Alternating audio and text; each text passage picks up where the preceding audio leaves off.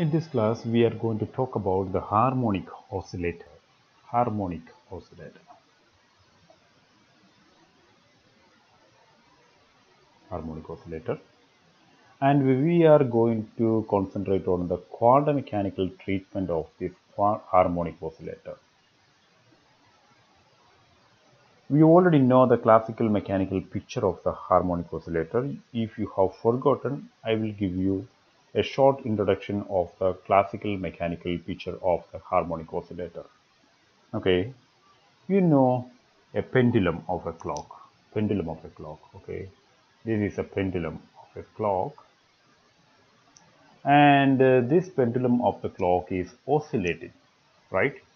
It is oscillating to the right and reaches some height, and then it comes back to the rest position, or it comes back to the middle position, and then it goes in the other direction to the same height. Okay, right? So then it stops for a while and then comes back and reaches here, the central position, and goes back to the right position again. And then it comes back to the left, then right, left, right, like that, right? And there is a periodic oscillation like this.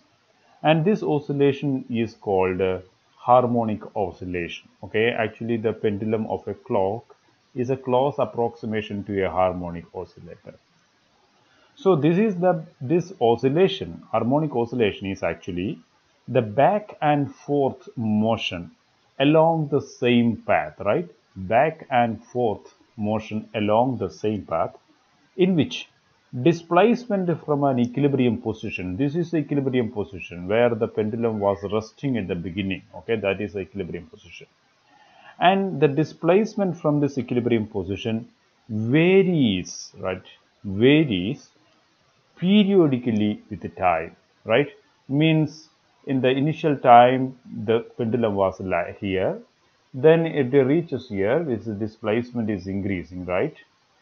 Displacement is increasing, and it reaches a maximum distance, okay, after a certain time, and then it comes back to here, okay, and then it goes into the other direction, taking the same time. How much time it took to reach here from the central position to the right extreme position, the same time it will take to reach from the central position to the left extreme position, right?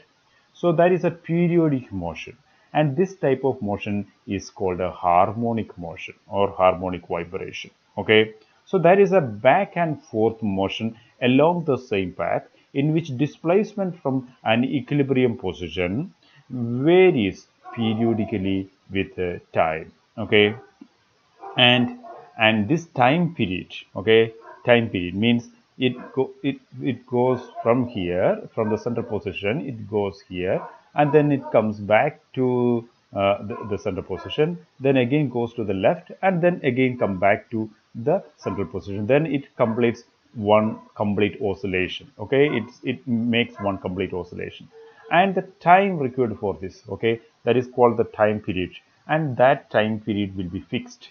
Means when it is performing the second complete oscillation, it will take the same time which was taken for the first complete oscillation. അല്ലേ, രണ്ടാമത്തെ complete ഓസിലേഷന് ആദ്യത്തെ complete oscillation എത്ര ടൈമാണ് എടുത്തത്, അത്രയും തന്നെ time ആയിരിക്കും രണ്ടാമത്തെ കംപ്ലീറ്റ് ഓസിലേഷനും എടുക്കുന്നത്, അത്രയും തന്നെ ടൈം ആയിരിക്കും മൂന്നാമത്തെ കംപ്ലീറ്റ് ഓസിലേഷനും എടുക്കുന്നത്. അങ്ങനെ ഒരു പീരിയോഡിക് ആയിട്ടുള്ള ഒരു മോഷനാണിത്, അല്ലേ? അപ്പോൾ ഇങ്ങനെയുള്ള മോഷനെയാണ് നമ്മൾ സിമ്പിൾ ഹാർമോണിക് മോഷൻ എന്ന് പറയുന്നത്. Simple harmonic motion, simple harmonic motion, simple harmonic motion. Okay, simple harmonic motion. So we are going to treat this simple harmonic oscillator,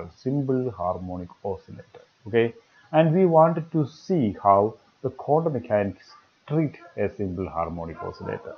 Okay, why it is important for us? Because even in the microscopic world we can see this type of simple harmonic oscillator. Okay, in macroscopic world we have seen a number of simple harmonic oscillators, just like what we discussed now. The pendulum of a clock is a clock's approximation to the simple harmonic oscillator, or a weight which is hanging on a spring. Okay, there is a spring attached to the wall and some weight is there hanging in the spring, and now the spring is at the rest position. You suppose that you are stretching the spring to certain extent to here, and then you release it. Then the next moment the spring will go back to the rest position, and it will not stop there. Then it will go to the other side. If it is going to the same extent to the other side, then we can say that it is a simple harmonic oscillation. Okay, so you suppose that this is a weightless spring and a mass is hanging on this weightless spring, and this motion can be a close approximation to a simple harmonic oscillation. We have seen a number of oscillations like in the microscopic world and also in our day-to-day experience, right? And why we are interested in this type of motion in quantum mechanics also, because in the microscopic world also you can see this type of oscillation. For example, you are taking some molecule like HCl, okay, or hydrogen molecule itself, the simplest molecule HH.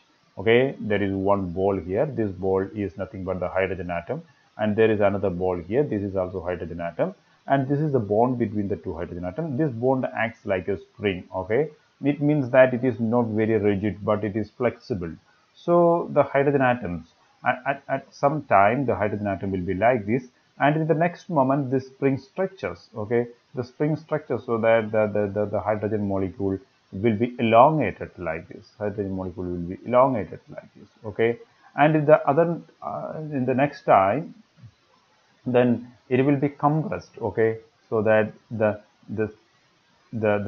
length, the distance between the hydrogen atoms will be decreased. Okay, so we can see that there is an elongation and a compression. Okay, and this type of vibration can be approximated to a simple harmonic oscillator. Okay, so in the microscopic world also you can see this type of oscillators, and that is why we are interested in the quantum mechanical treatment of the harmonic oscillator or simple harmonic oscillator. Okay, and so in order to understand the quantum mechanical treatment of the simple harmonic oscillator, we must have some basic understanding of the classical mechanical treatment of the harmonic oscillator or simple harmonic oscillator. And in this video, I am going to give you this introduction, that is how the classical mechanics picturize or treat the simple harmonic oscillator. Okay, I am not going to derive every equation because you have already gone through this classical mechanical picture in your undergraduate course. Okay, so I am not going to elaborate everything. I will give you only the equations that you want to understand the classical treatment of the simple harmonic oscillator. Okay, and we know that in the simple harmonic oscillation there is a rest position or a mean position. For example, this particle is here, and this particle wants to make an oscillation in the x direction. Means that this particle goes here in the positive x direction, and then it reaches some point here, and then it comes back to the rest position, and then it goes in minus x direction, and it reaches the same extreme. Okay, whatever may be the length from the middle point to the right extreme, the same will be the length from the distance from the middle point to the left extreme. So if this motion continues periodically, then we can call this as a simple harmonic oscillator. Okay, and you know that this is equilibrium position. Actually, the particle wants to reside in this equilibrium position, but somehow the particle is making the vibration, right? And when the particle is moving away from this equilibrium position, or when the particle is making some displacement, okay, for example, it is moving in this direction, actually there is a force acting in the reverse direction, okay, or acting towards the equilibrium position. So this is the movement, this is the displacement in the x direction, and then there is a force acting in the opposite direction to revert the particle towards the equilibrium position. Okay, so this force actually is proportional to the displacement. എന്ന് പറഞ്ഞു കഴിഞ്ഞാൽ ഇവിടുത്തെ equilibrium പൊസിഷനിൽ നിന്നും പാർട്ടിക്കിളിന്റെ displacement കൂടുന്നതിനനുസരിച്ച് ഈ ഫോഴ്സും കൂടിക്കൊണ്ടിരിക്കും. Okay, when the particle reaches the extreme, and at that time the force will be very high, so that there will be a force acting, the force acting to retrieve or to bring back the particle to the equilibrium position. And this force is proportional to, this force is proportional to, sorry, let me take another color. And this force is proportional to the displacement, or we can say that force is proportional to the displacement, and therefore F is equal to minus kx. I have given a minus sign to show that the displacement and the force are in the opposite direction. If the particle is moving in this direction, then the force is acting in the other direction. That is why a minus sign is given here. K is the proportionality constant here. Okay, so F is equal to minus kx, and here the proportionality constant that we introduced, this proportionality constant is called the force constant. Force constant. Force constant. Okay, and this law is called the Hooke's law. Hooke's law. This is called the Hooke's law. Hooke's law. Okay, and you already know this Hooke's law because you have already learned this harmonic oscillator in your physics course in the undergraduate physics papers in the undergraduate course. Okay, so here F is equal to minus kx, where x is the displacement from the equilibrium position and the k is the force constant. And also we know that, let me call this as equation number 1. And also we know that from Newton's laws of motion, we know that F is equal to ma, right? F is equal to ma, where a is the acceleration. Okay, acceleration can also be written like d square x divided by dt square. That is the second derivative of the displacement with respect to time. That is acceleration. What is velocity? Velocity is the first derivative of displacement with respect to time, and acceleration is the second derivative of x with respect to time. So we can write like F is equal to m into d square x divided by dt square. Okay, and let this be equation number 2. Okay, and here we know that there are two expressions for force, that is F is equal to minus kx and F is equal to m d square x by dt square from 1 and 2. Okay, so we can write like minus kx is equal to m into d square x divided by dt square, right? And therefore d square x by dt square, d square x by dt square is equal to minus k divided by m, into x, right? So let this be equation number 3. Okay, and if we are calling this k by m, okay, this term k by m as omega square. Okay, if we call this k by m as omega square, we can write equation number 3 as d square x divided by dt square is equal to minus omega square into x. Or then we can rearrange this equation as d square x divided by, sorry, let me write it better, the rest will be confused. Sorry. Okay, d square, sorry again, d square x by dt square plus omega square x is equal to 0. Let me call this as equation number 4. Okay, this equation is a familiar equation for you because you have already learned this type of equation, this type of differential equation in when we were treating the particle in one-dimensional box, right? So you know this already. D square x by dt square plus omega square x is equal to 0. There we learned the equation d square I by dx square plus k square I is equal to 0. We learned this type of an equation, right? And we know that what was the solution of this equation. The solution of this equation was like psi is equal to a sin kx plus b cos kx. We know this solution, right? So similarly, we can do this. We can take the solution for this differential equation also. Here the solution is the expression for x, right? Therefore, x is equal to, in this case, x is equal to a sine uh, omega t, okay, a sine omega t, okay, plus b cos omega t, because in place of k we have omega square, right?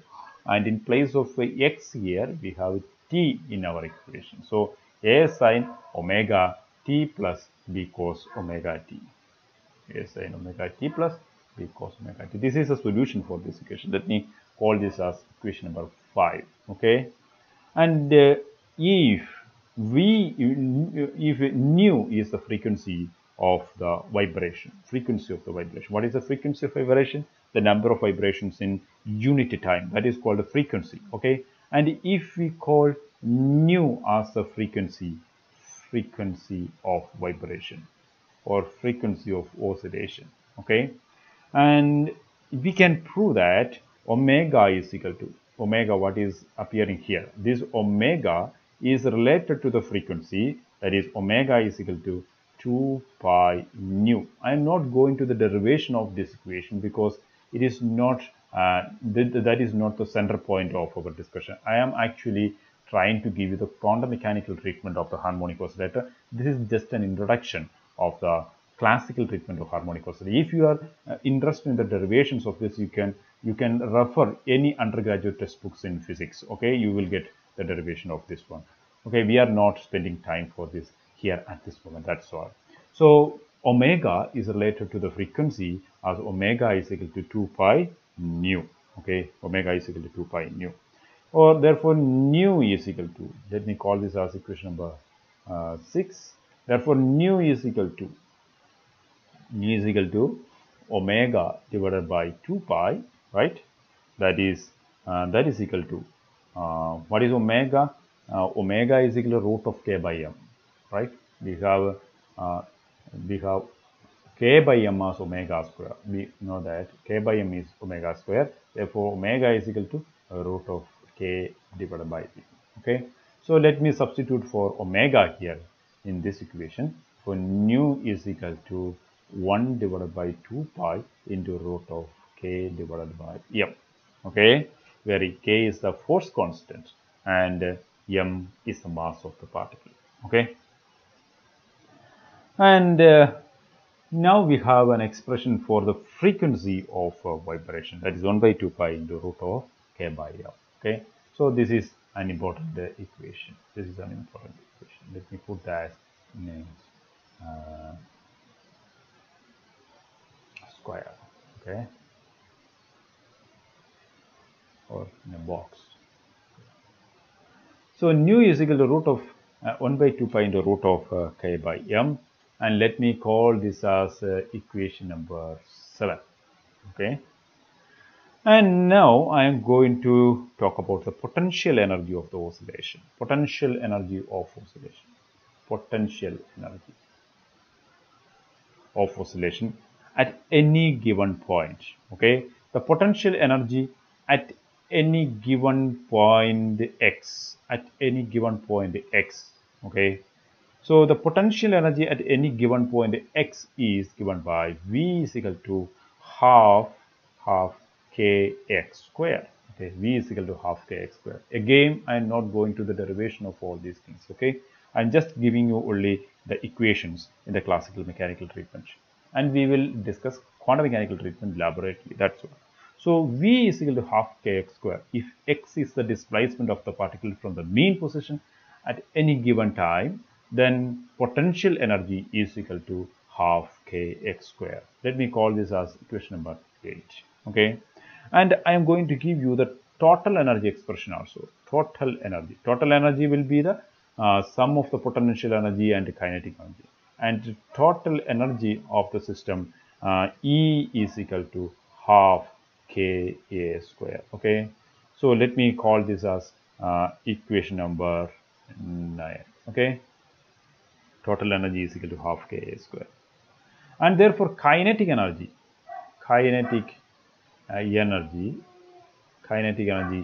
T is equal to total energy E minus V, right? Therefore kinetic energy is equal to half K A square, that is the total energy, minus half K X square, right? That is half K into A square minus S square. This is the kinetic energy of the particle, okay, at any point X. So now we have the expressions for the potential energy, kinetic energy, and total energy, okay. And what I am going to do now is I am going to plot this potential energy against X, okay. So we have a graph here. Sorry. So let me plot a graph here, okay.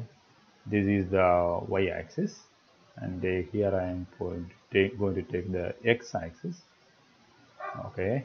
In the y-axis I will take the energy, okay, and in the x-axis I will take the displacement.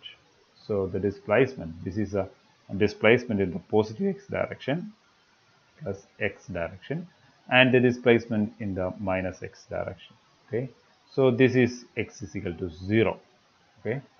So when the particle is at the extremes, you can see that at the extremes potential energy at the extreme position. What is the extreme position?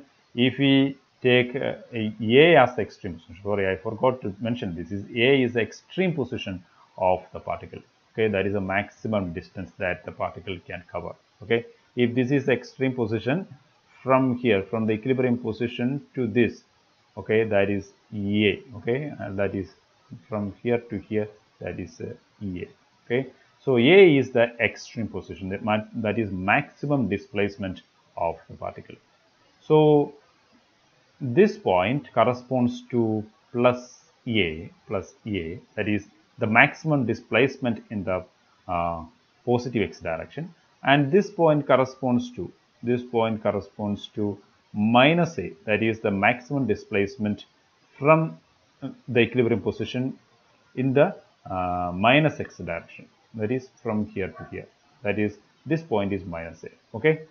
And when the particle is at extremes, okay, means suppose the particle is at the plus A, okay, at that time the potential energy, okay, at extremes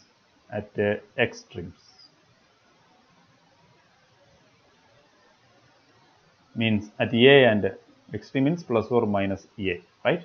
At extremes the potential energy is equal to, that is V is equal to half kx square, okay. So x is equal to plus A or minus A, right?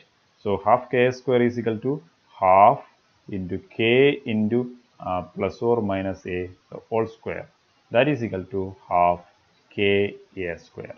Means at the extremes the potential energy is half k square. And what about the kinetic energy at that time? The kinetic energy T is equal to total energy minus potential energy. Total energy is half k A square, and the potential energy at that time is half k A square. Therefore, kinetic energy is equal to 0. It means that the particle reaches the extreme points, whether it is minus A or plus A, okay. When particle reaches this extreme point, this point and this point, then it comes to rest. നമുക്ക് ഇത് ഊഹിക്കാവുന്ന കാര്യമേ ഉള്ളൂ. ഇവിടെ നിന്ന് ക്ലോക്കിന്റെ pendulum ഇങ്ങോട്ട് ആടുന്നു വിചാരിക്കുക, അതിന്റെ എക്സ്ട്രീം പൊസിഷൻ ചെല്ലുന്നു. എക്സ്ട്രീം പൊസിഷൻ ചെന്ന് കഴിഞ്ഞാൽ എന്ത് ചെയ്യണം? അത് തിരിച്ചു വരണം, അല്ലേ? തിരിച്ചു വരണമെങ്കിൽ എന്ത് ചെയ്യണം?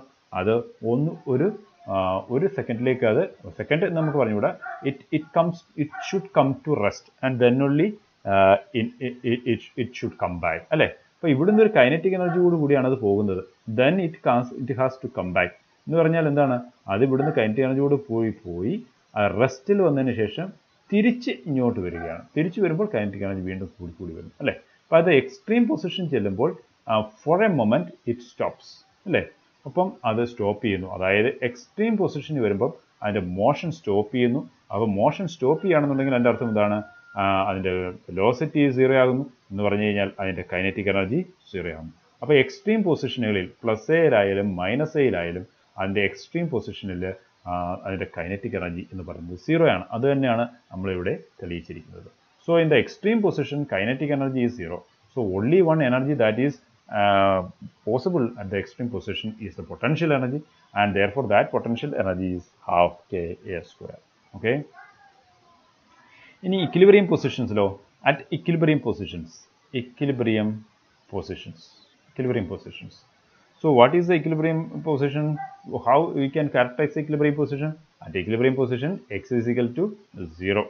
Therefore potential energy at the equilibrium position, potential energy is equal to half kx square, that is half into 0 square, that is equal to 0. So at the equilibrium position or in the central point, the potential energy is 0. But what about the kinetic energy?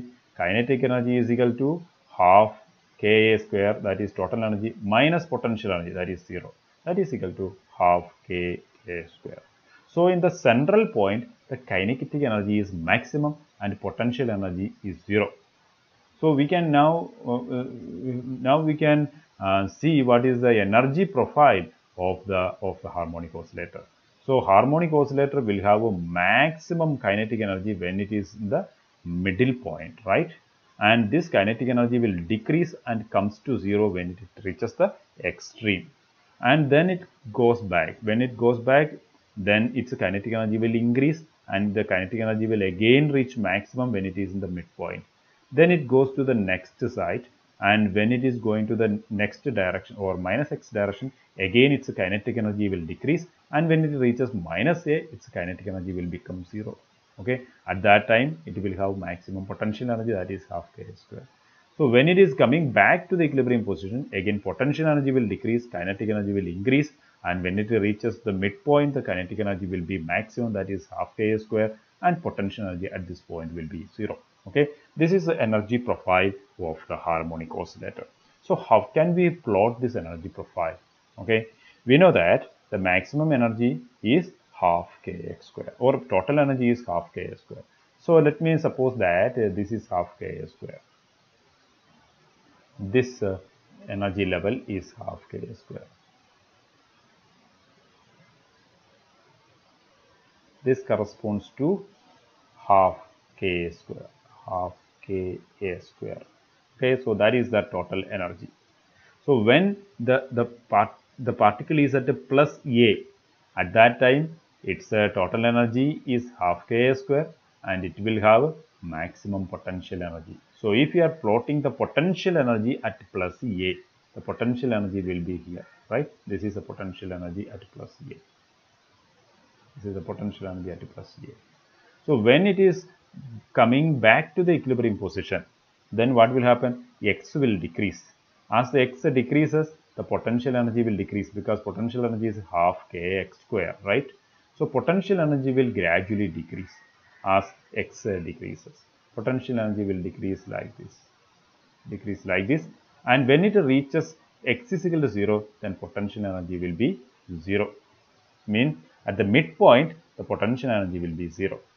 And when it is again moving to the other extreme, then the potential energy will again increase, because it is minus x, and the potential energy is half k x square. Even if it is minus x, the square of minus x is x square itself. So potential energy will again increase. When it is going to the other extreme, potential energy will increase, and when it reaches minus a, the potential energy will be maximum, that is half k a square. So if we are plotting this is a potential energy plot. So my pen is not very good, that is why I am not meeting all the points. Otherwise this is a potential energy plot. So this is the potential energy plots. Okay, potential energy plot. So this is how the potential energy of the harmonic oscillator varies with displacement. You can see that when the displacement is 0, potential energy is 0, and when the displacement is plus a, the potential energy is half k square. It reaches this line, and when the displacement is minus a, again the potential energy meets this line, that is half k a square, right? So this is the plot of the potential energy. Okay, and if you are plotting the kinetic energy's plot will be so this is a parabola. So the kinetic energy's plot will be the inverted parabola, right? The kinetic energy's plot will be like this. Means if you are plotting the kinetic energy, it will be like this.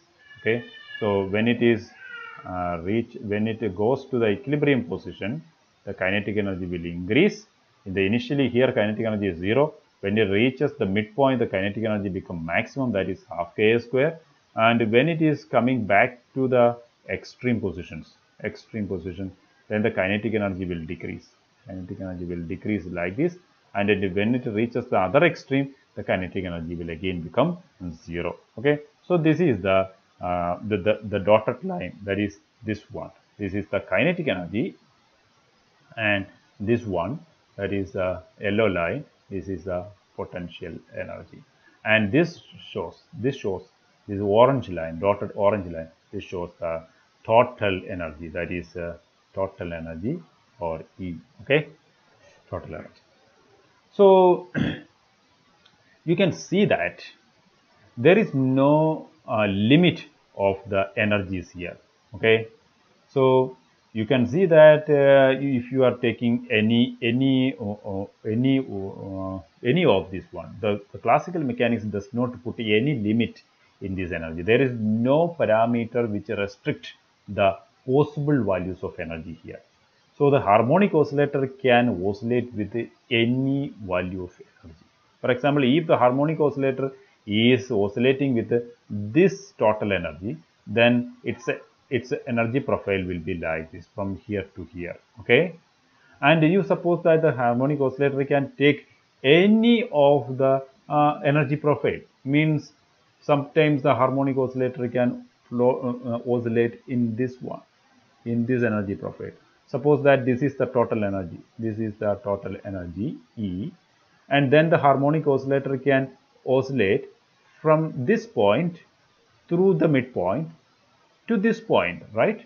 So what will be the maximum displacement at that time? If this is E, for example, you suppose that this is En, okay, then at that time in the minus x direction it will go to the maximum displacement Xn, and in the plus x direction it will go for a maximum displacement of plus Xn. Okay, here minus Xn and here plus Xn.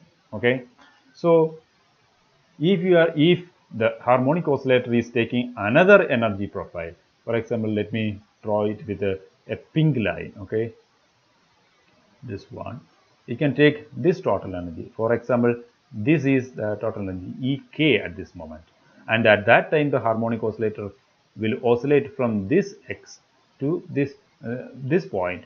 The point corresponds to this one, means that is minus xk, and then it will oscillate through the midpoint and it reaches a maximum distance of plus xk. Okay, so there is no restriction that the harmonic oscillator can take any energy profile. It can take this profile, it can take an energy profile just below that, or it can take again an energy profile which is even in between this one and this one, this one, this one, this one, this one, this one, everywhere within this, right? Everywhere within this, the harmonic oscillator can adopt its energy profile. So there is no limitation to the energy of the harmonic oscillator. Actually, what is this plot actually also is giving the plot of its position also. So if you know the energy of the harmonic oscillator, you can see the extreme positions of the particle. Okay, so from this is the classical mechanical picture of a harmonic oscillator. So if the harmonic oscillator is having some particular energy, there is some limit for its extreme positions, right? There is some limit for its extreme position, or this is called the turning positions, turning points, and this turning point corresponds to, this is also the turning point, and these two turning points corresponds to the turning point corresponding to En. Okay, this is the right turning point corresponding to En. And if the energy profile is corresponding to Ek, this is the turning point, right turning point corresponding to the energy Ek, total energy Ek, and this is a left turning point corresponding to the energy Ek. Okay, so for every energy, every amount of total energy, there will be some fixed turning points in the right and the left side. Okay, so this is what we can understand from the classical picture of the harmonic oscillator. And now, if you are drawing a perpendicular anywhere, for example, if you are drawing a perpendicular here, okay, and let me take another color. Let me check which color, gray color. Okay, so I am drawing a perpendicular here, and let me call this point as P, and this point where it reaches this potential energy curve, this is Q, and where it reaches the total energy line, that is R. Okay, and PQ in this case, what will be the PQ in this case? That is the potential energy. Okay, PQ in this case is a potential energy. And what will be the kinetic energy then? You know that PR is the total energy. From here to here, PR is the total energy. PR is the total energy E. Therefore, what is the kinetic energy? Kinetic energy is PR minus PQ, that is QR. Therefore, kinetic energy T is equal to QR. Okay, so you can draw a perpendicular at any point, and you can get the potential energy corresponding to that displacement, the kinetic energy corresponding to that displacement, and the total energy corresponding to that displacement. Total energy is always constant, independent of the displacement, but the kinetic energy and potential energy will vary. Okay, so this is a classical mechanical treatment of the harmonic oscillator. I hope you understood the classical treatment of the harmonic oscillator, and it is very important here, something to note. Okay, something to note, very important things, that the classical harmonic oscillator has no restriction of the energy. It can take any energy. Okay, but corresponding to the energy, any energy of the harmonic oscillator, there will be some extreme points, fixed extreme points. Corresponding to every energy, there will be some fixed extreme points. Okay, and that extreme points will represent its potential barrier. Okay, so if the total energy is Ek here, the potential barrier is at this minus xk position and also at plus xk positions. Okay, so this is what we can understand from the classical mechanical treatment of the harmonic oscillator. I hope you understood everything about the classical mechanical treatment of the harmonic oscillator. Again, keep in mind that I haven't gone through the derivations. If you are interested in the derivations, I suggest you to go to the undergraduate physics books and get the derivations of this one. And in the next video, we will see how we can treat this harmonic oscillator quantum mechanically. And we are going to expect some interesting results there, different from the results that we got in the classical mechanical treatment. Okay, that we will do in the next class. And I thank you for watching. If you have any doubt, please don't hesitate to ask me, and I am always happy to help you. And you can comment here, or you can call me, or you can text me, or you can message me in the WhatsApp, or whatever way you want, and I will be happy to help you. Okay, and once again, thank you for watching, and stay tuned.